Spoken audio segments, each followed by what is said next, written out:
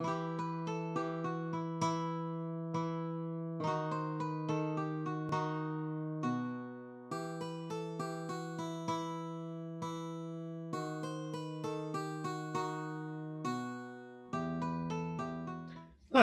welcome to the Agoric Cafe. If you're new to my channel, I'm Roderick Long. I teach philosophy at Auburn University in Alabama, and I also head up the Molinari Institute, which is a small anarchist think tank, and I'm also senior fellow at the Center for a Stateless Society, which exists in a kind of quantum superposition with the Molinari Institute, neither the same nor distinct. But for present purposes, what's most relevant is that I am a displaced San Diegan. Although I currently live 2,000 miles away from San Diego, I still think of it as home probably more than anywhere else that I've lived. And this is virtual San Diego. Behind me, this is a photo I took from Cabrillo National Monument when I was there. Not the most recent time I was there, but a while back. Anyway, so given my San Diego nostalgia, I often watch travel videos from San Diego, but I often find them somewhat frustrating because they all seem to be about beaches and restaurants and parks. And while I have nothing against beaches or restaurants or parks, there aren't really any about bookstores, and you wouldn't get the impression that you might get the impression that San Diego doesn't really have bookstores, but in fact, it has a quite interesting indie bookstore scene. And of course, for me, one of the most interesting things about any city is, all right, so where are the bookstores and what kind of bookstores do they have, and so on.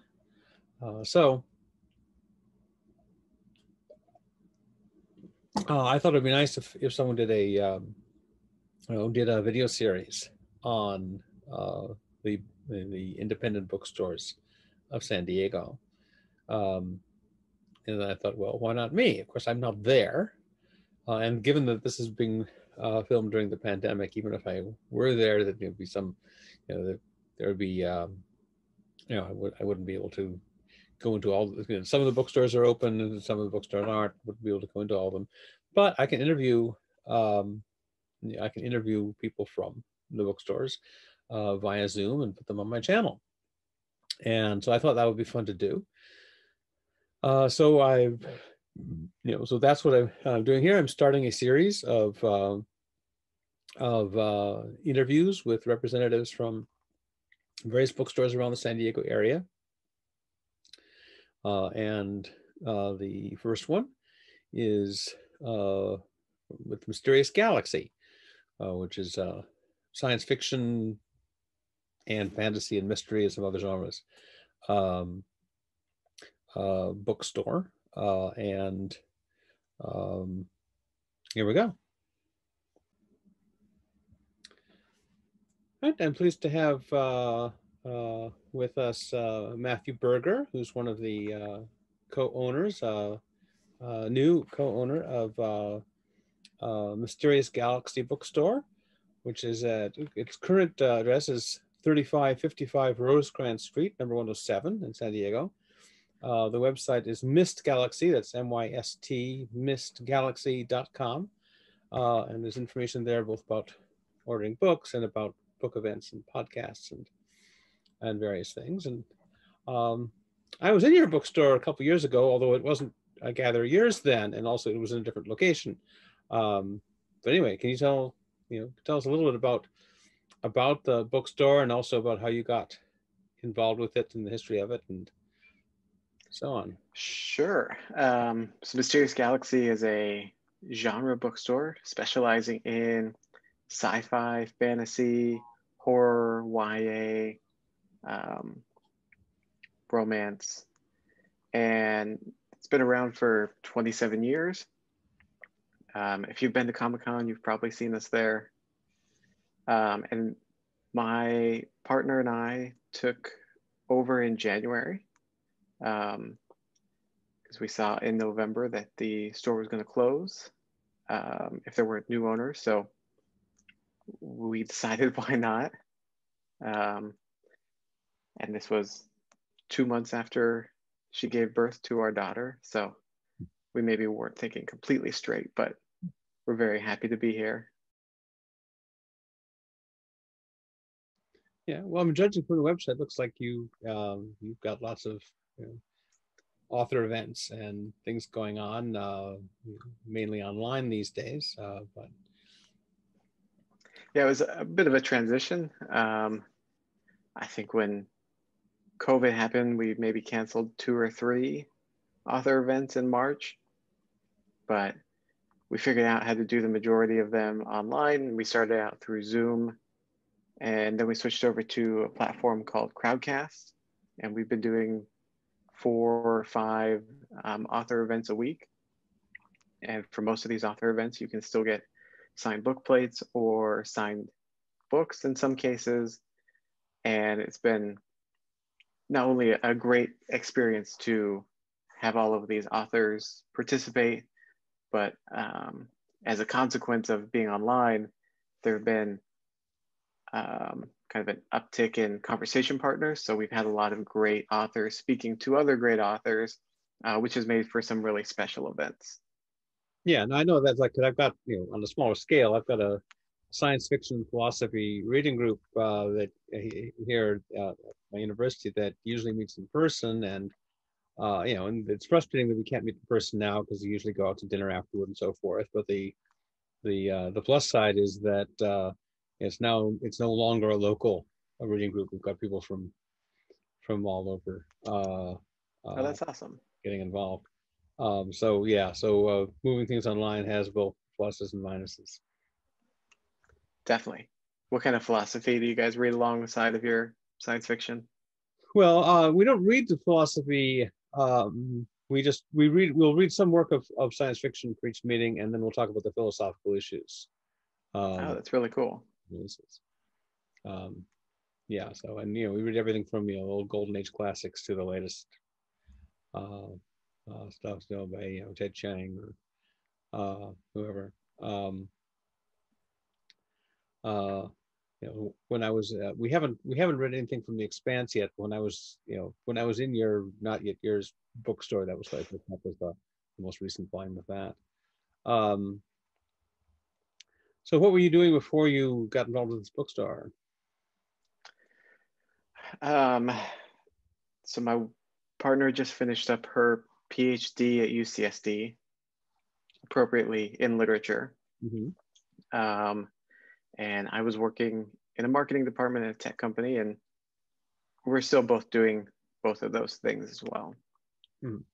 So she's teaching, and I work in the marketing department. And what made you decide to buy a bookstore? Um, Mysterious Galaxy has been part of my life since I was a little kid. Grew up going to author events all around Southern California with my dad because he was a big fan of, Anne McCaffrey, Brooks, and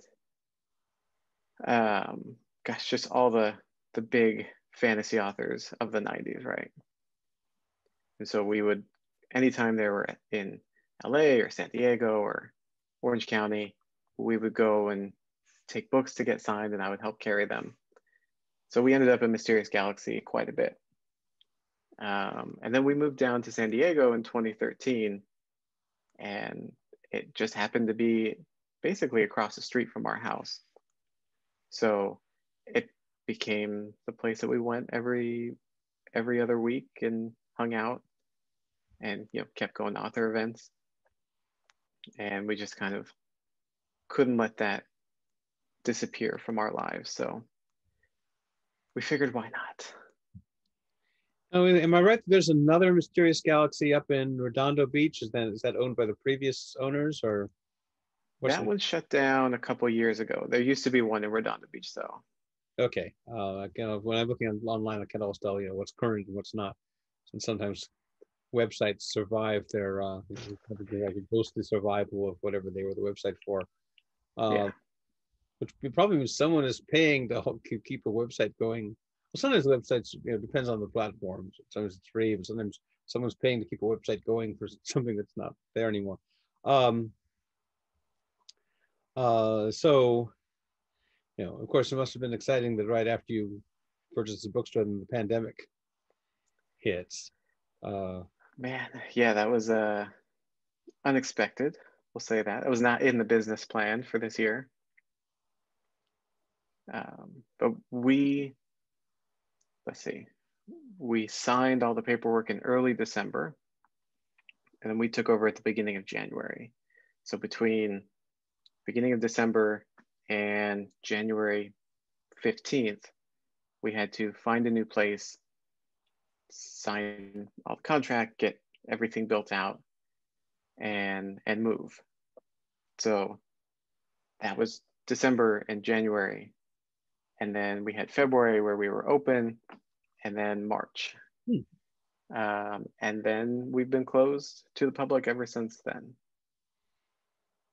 So we got about 6 weeks of having people in the store. so you're closed for in-store browsing, but you're still, the website's still very much open for ordering books and other merchandise. Yep. And also, of course, you've got the author events and podcasts and various things that people can.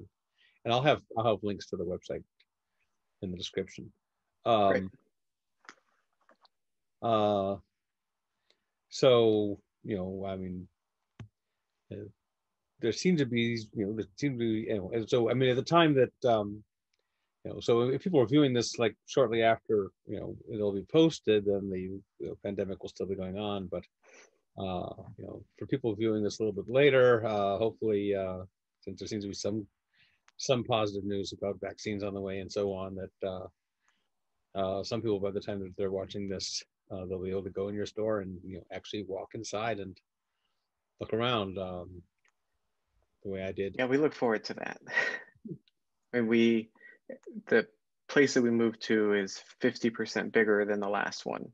Oh, cool. So a lot more room for books, a lot more room for merchandise, and I think most importantly for us, a lot more room for author events. That was kind of the big thing. We want to have the space to host as many people as possible safely, for all the authors that people love to come and see. Yeah, when I visited, it was in the place. It was right across from like an Indian restaurant. Also, that was the previous place, but now it's in one of those places along Rosecrans, which I know that I know that strip of road. Right on the corner of Rosecrans and Midway. Mm-hmm. But it's a nice area. I think it's going to change a lot in the upcoming years. So at least they have plans to change it. And I think the voters approved it, getting some taller buildings in there.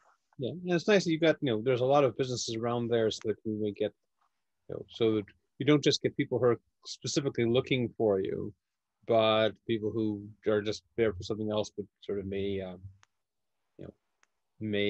see you and think, oh, what's that, and go in. Exactly. It was a little tucked away in the other location. Yeah, again, I found it because I was specifically looking for it, because I was on a conference trip, and I'd finished the most recent volume of The Expanse that I had, and I wanted the next one, and so I think science fiction bookstore. Oh yeah, there it is. It's a cool place to go visit. We do that anytime we go to a city. We're like, all right, where are the bookstores? That is our kind of, besides food, that is our main thing that we go look at. Yeah, well, that's part of why I wanted to do this series, is that my nostalgia for San Diego. I often look at these travel videos, and they're all about beaches and restaurants, and I have nothing against beaches and restaurants, but there aren't any on bookstores. I thought, oh, that'd be cool to have one, and well, I can't sort of physically visit for multiple reasons, both with the COVID on the one hand and the fact that I'm 2,000 miles away on the other. But I thought it'd be nice to have a do some videos on San Diego bookstores, and you are the first to get recorded. I got some other people lined up, but you're Well, thank you. the first one we actually got together. So San Diego is such a great book city. There's at least 11 within the county itself. We always get together to do the book crawl, usually in April, but it was August this year because we pushed it back. But all of them are unique and they're all super nice. And, it was a nice bonus for when we moved down here. People don't associate San Diego with book culture. They think it's just just all beach stuff, and but having spent a period of time in San Diego, I have a different impression of it. Because when I was a kid in San Diego in the 1970s, of course, some of the bookstores that I remember from that time are long gone, but then there are new ones that weren't around in my time either.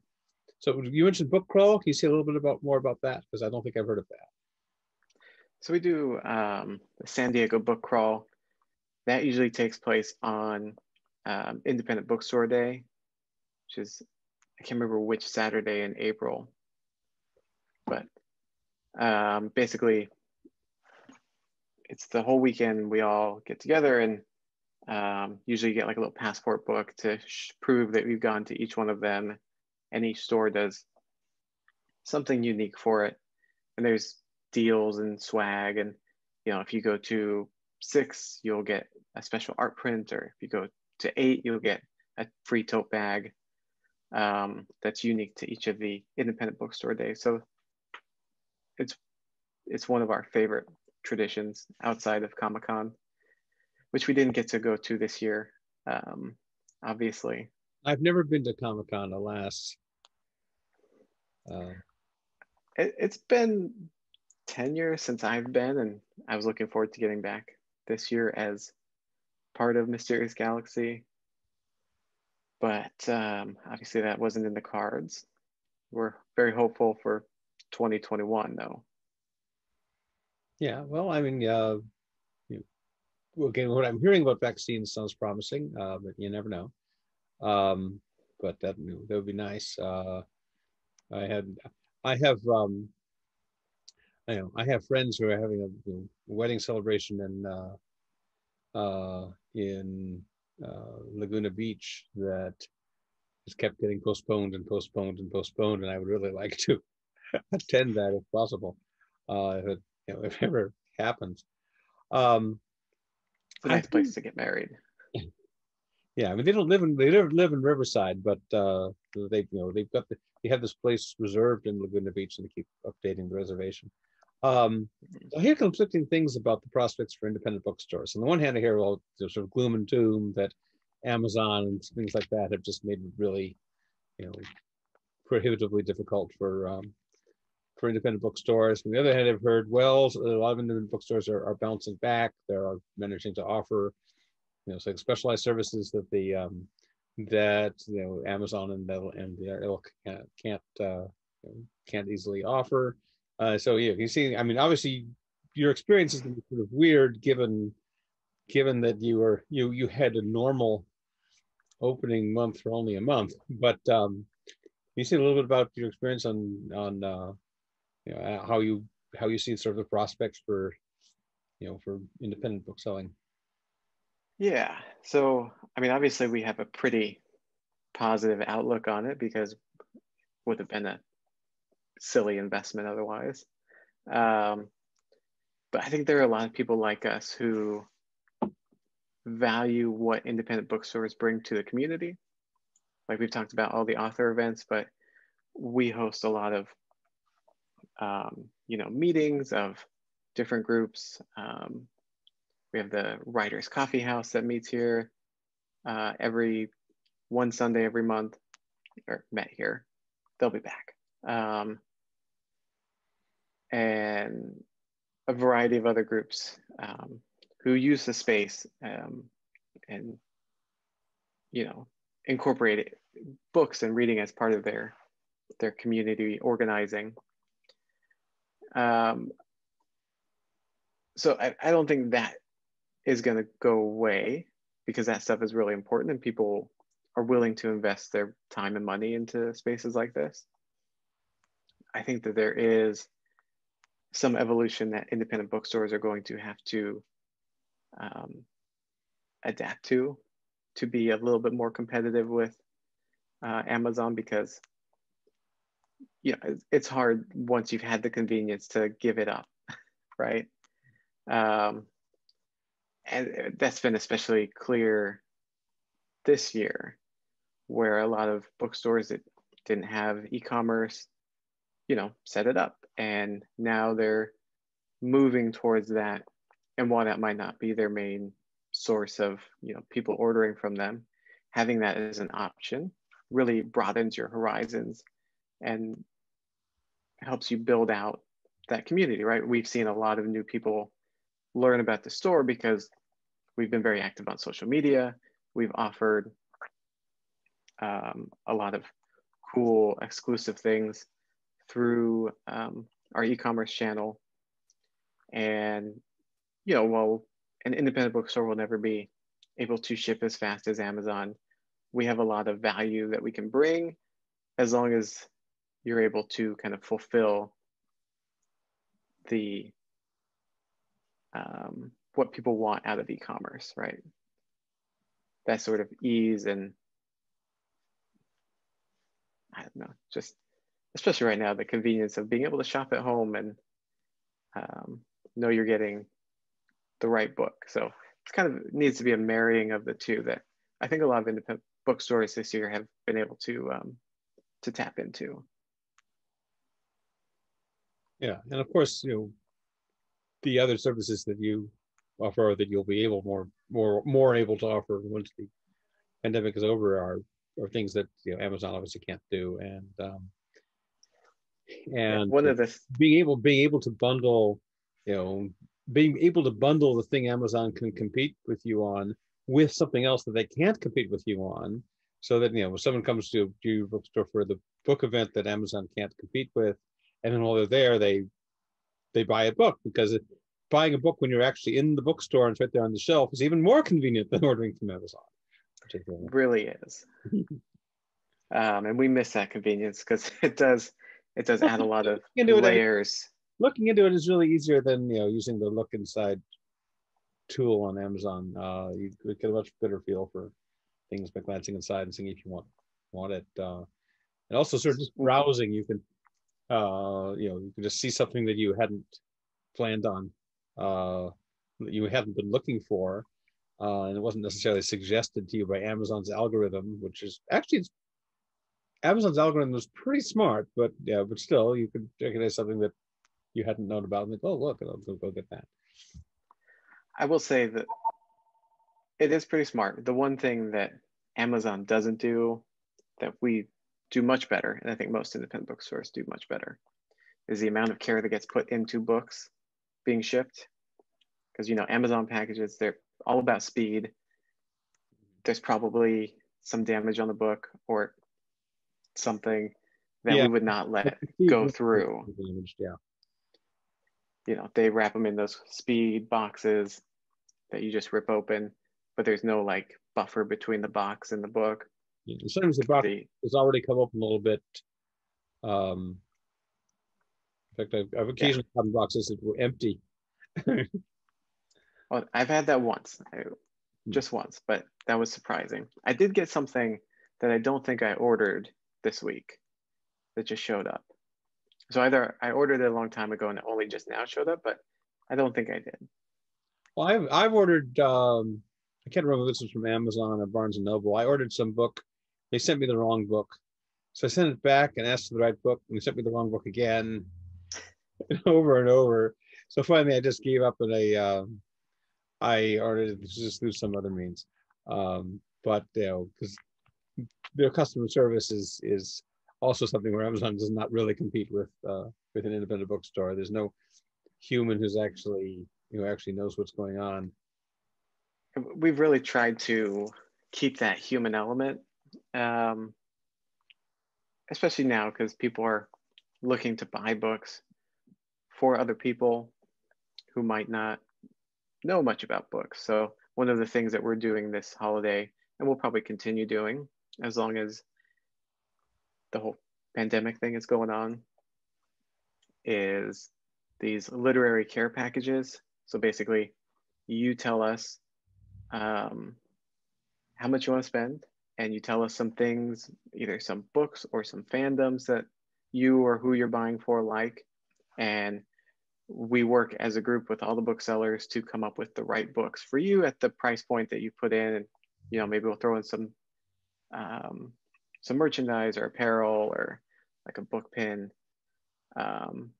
as well. So that's been a really fun thing for us because we love hand selling and giving people recommendations of the books that we love rather than, like you said, just what an algorithm tells you that you'll love. That's been a really fun thing that we've added to kind of provide the convenience of shopping online with the independent bookseller experience. Cool. So I'm trying to think if I have anything else to ask. Nothing's coming to mind. Any last thoughts from you? I mean, there's a lot of ways to support independent booksellers right now. I think the easiest one that you could do is just follow people on social media or follow the stores on social media, give them likes, retweets, attend a virtual event. Obviously, the best thing to do is to buy a book, but any of those other kind of online engagements that helps raise the profile of the bookstores that you love is going to go a long way, because we are fighting against the algorithms that are not necessarily tuned to the wholesome and sort of day-to-day content that a bookstore will put out, right? Facebook is very much a conflict generator, not a bookseller algorithm helper. So we rely on the people who love bookstores to help promote them. Yeah, well, I hope this video helps. I mean, I don't have a huge audience, but as I said, given there aren't many travel videos on San Diego bookstores, I'm hoping that that a search for, if anyone's searching for such a thing, this will bring this series up. Yeah, I mean, it's definitely going to be a different group of people who've probably never heard of us. So I really appreciate you having me on to talk about it. And I appreciate you coming on. It's always nice to connect with book people and San Diego people. Yeah, and I'll send you some new photos of the new bookstore or some video. I'm here right now, just in the office. Thanks. They will appear in this video at some point. Yes. Once I edit it. All right. Well, the magic.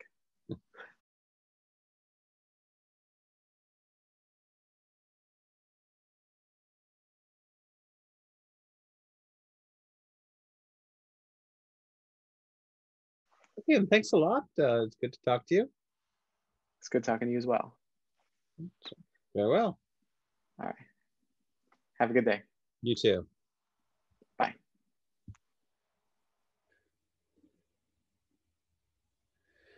Okay, so that was the first in this series of San Diego bookstores. If you have suggestions for what other bookstores that you think I should do or to try to contact, put them down in the description. All the information about each bookstore that I do, relevant information about it, will be likewise in the description. For this one, if you're considering purchasing a book in science fiction or fantasy or mystery or whatever that Mysterious Galaxy might carry, you might consider, instead of ordering it from Amazon, you might consider ordering it from their website. And if if you're in town, whether you're a local in San Diego or whether you're visiting, um, consider giving the Mysterious Galaxy a visit, just particularly after the pandemic when they'll be open to in-store browsing. Um, but in the meantime, you can order stuff online from them, books and merchandise of various kinds. If you like Baby Yoda swag, or I guess we now have to call it Grogu swag. Uh, I think they have some of that. And if you like the series, you'd like to see more of that, like, share, subscribe, all that good stuff. Consider supporting this channel on Patreon or PayPal. And I will see you next time.